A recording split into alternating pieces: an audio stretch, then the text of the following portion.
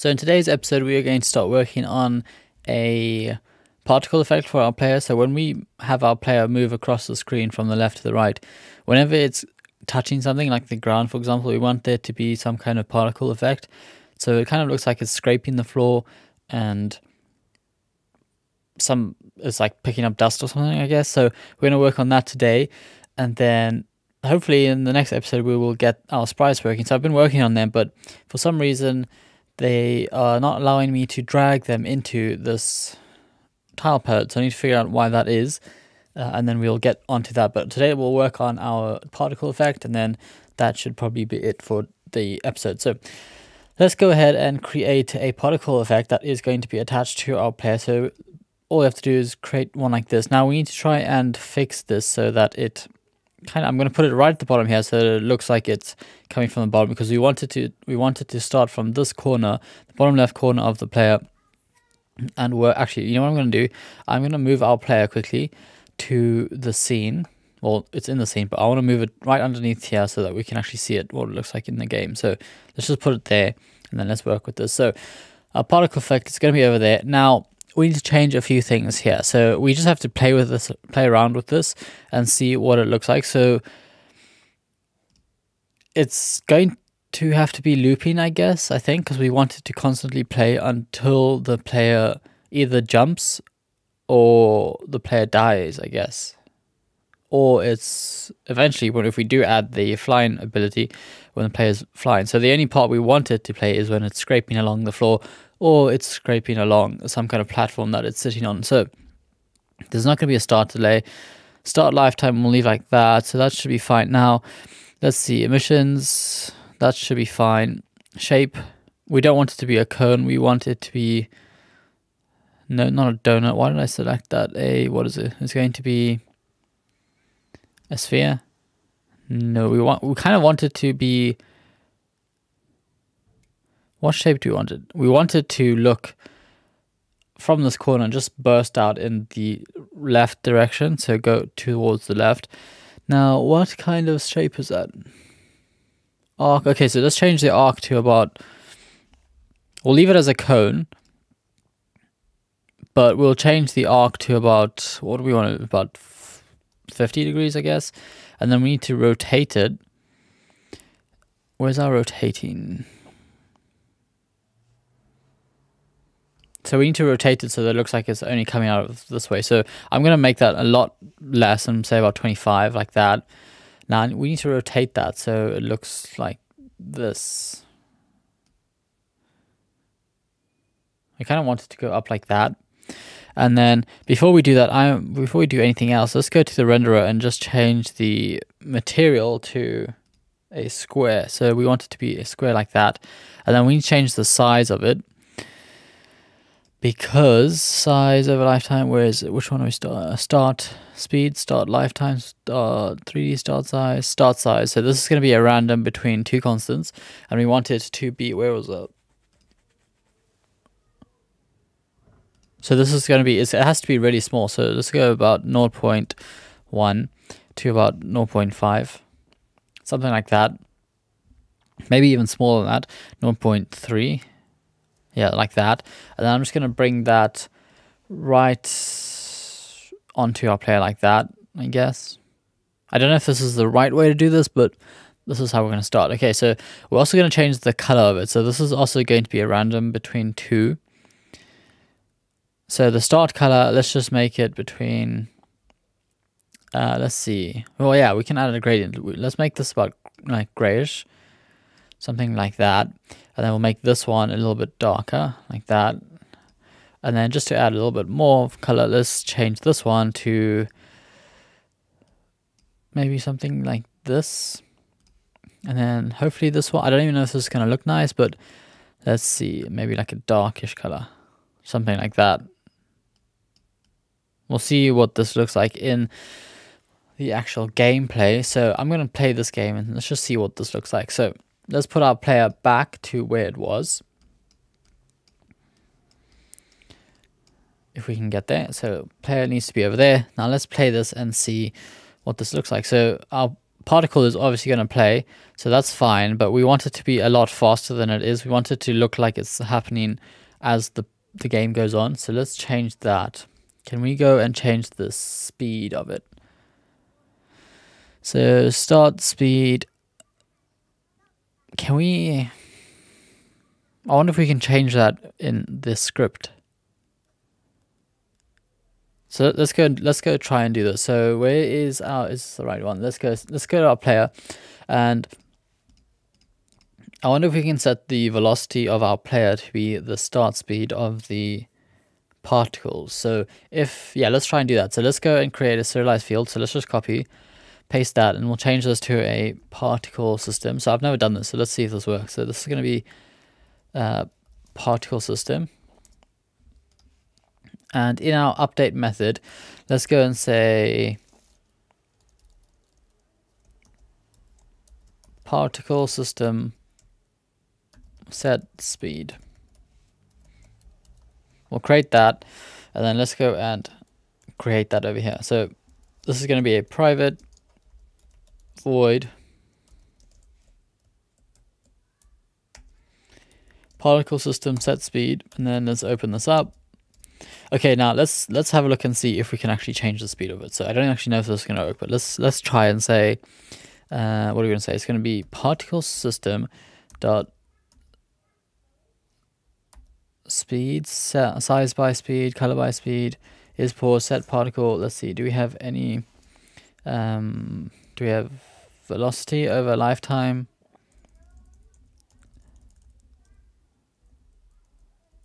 Let's just look this up quick, because we are wasting some time.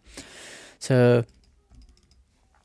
unity set particle speed in particle effect speed in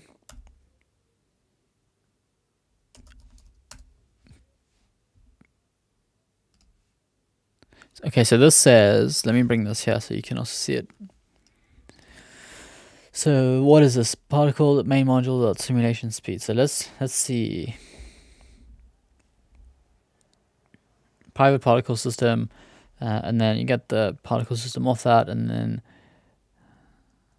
let's see if that works. So particle system dot main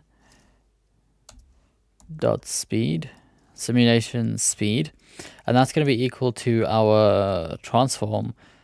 Actually, no, it's not going to be transform. It's going to be, do we have a rigid body on this? Rigid body 2D dot velocity. So let's see what's happening here. So property main axis returns temporary value. You cannot modify struct member. Axis struct is not classified as a variable. Okay, so let's just do this. Can we change the speed of a... Can you change speed of a particle effect in Unity in code? I guess that's changed. How to set particle system speed, start speed in runtime.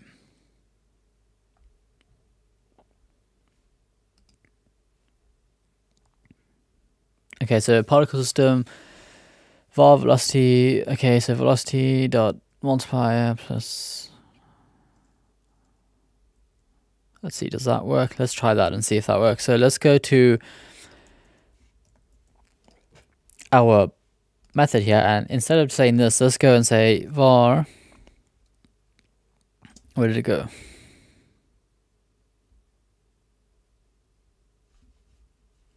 This is going to be velocity over life. You can probably name it whatever you want, but let's go velocity over lifetime, and that's going to be equal to particle system dot velocity over lifetime, like that. And then let's go and say velocity over lifetime dot x, and then let's go and say it's going to be equal to transform, no, not transform, why do I keep doing that? It's going to be rigid body 2D dot velocity dot x.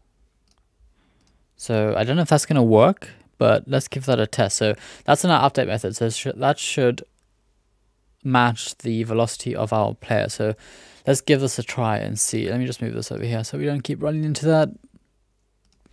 Let's give this a test and see what it looks like. So there is our velocity. It's quite small. So if we press play, you can see that I don't actually know if that's working. You know what we could just do to make this a lot easier is just increase the speed. So start speed, let's go and say 10.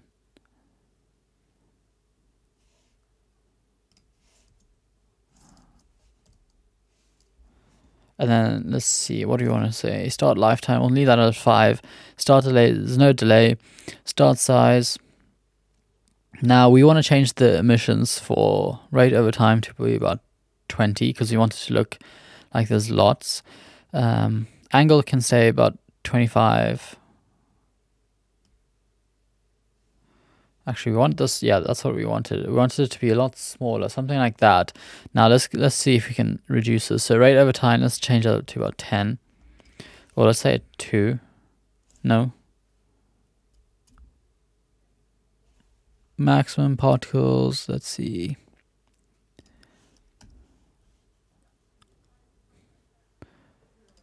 Angle is going to be about. We'll have to increase that and then set this back to about 10. The problem is I don't really want. Let's change the lifetime. Where's that? Start lifetime. Shape.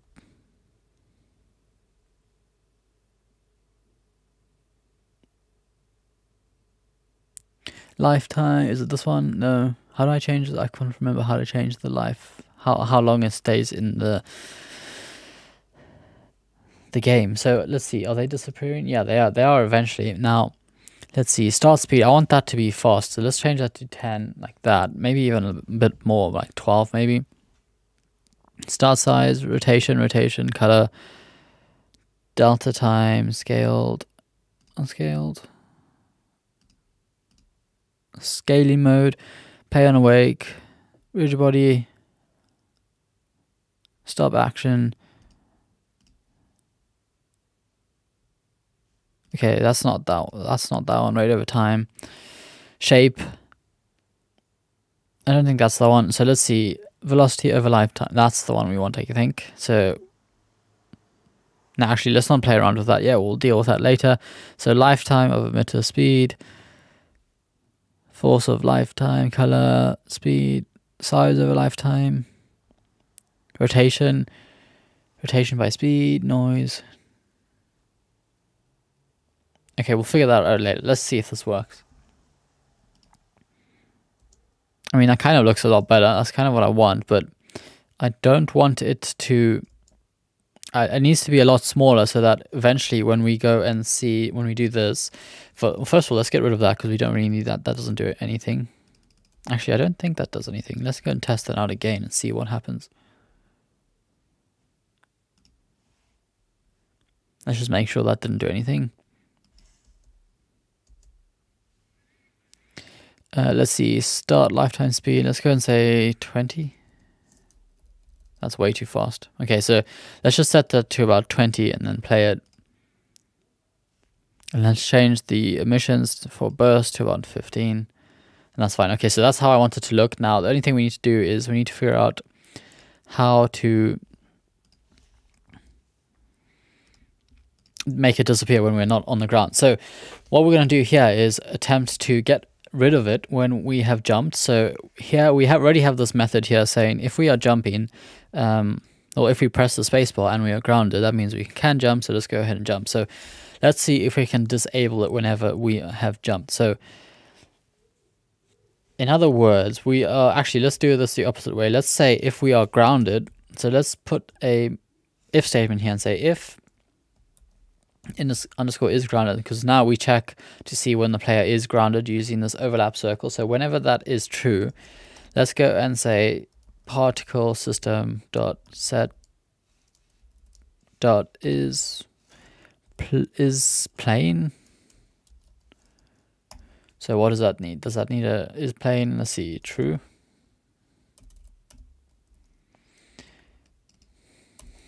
particle system dot game object dot set active. Let's try this false.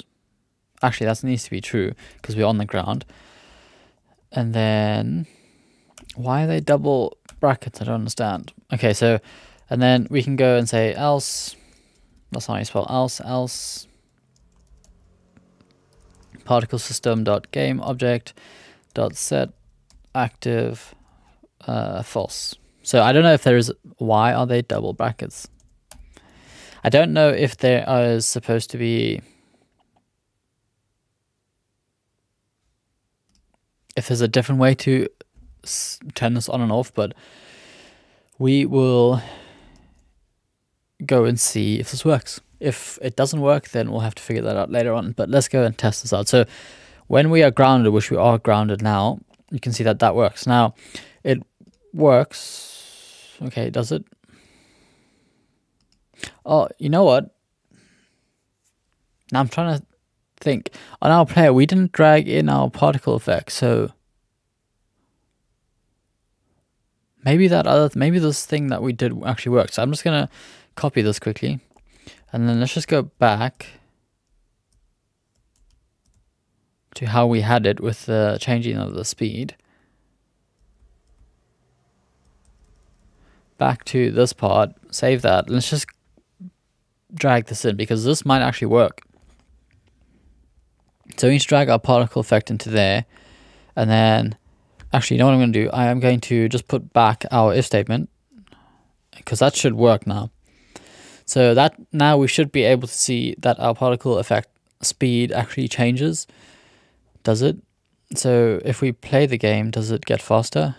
But you can see that now that looks good. Now the only thing we need to change now is when we jump, because this is so big, it goes so far, it kind of looks stupid. We only want it, let's play the game. So I'm going to play this and then pause it here. So we only want it to really look like to go about this far so that they don't carry on forever. And maybe we could also make it as if they fade out whenever we jump. So instead of just having them disappear completely straight away, they kind of fade out, just like the way where as soon as you touch the ground, they kind of like start bursting out again. So it kind of looks more natural. But yeah, that is going to be it for today's episode. So in the next episode, hopefully I'll get this tile palette sorted out, the issue with this, so that we can start building out our level. But yeah, thanks for watching. If you made it this far, please go ahead and subscribe to the channel, and I will hopefully see you in the next episode when I get my camera sorted out. But thanks for watching, and goodbye.